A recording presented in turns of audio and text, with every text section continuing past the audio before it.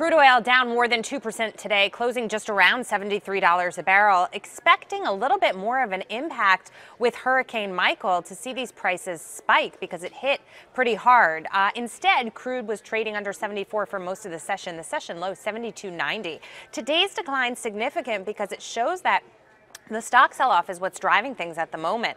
The IMF revising global growth down this morning, rising interest rates, equity losses, all signals that the market could see demand trends slow down in the future. Still, the possibility that Iran's oil could come off the market, that's keeping support in this trade over $70 a barrel. Reporting from CNBC Global Headquarters, I'm Jackie DeAngelis.